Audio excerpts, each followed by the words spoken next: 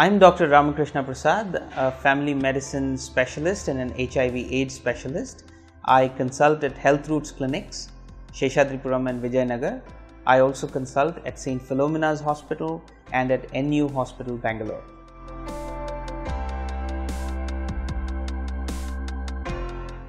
A fourth generation test, if someone is infected, becomes positive within 3 to 4 weeks.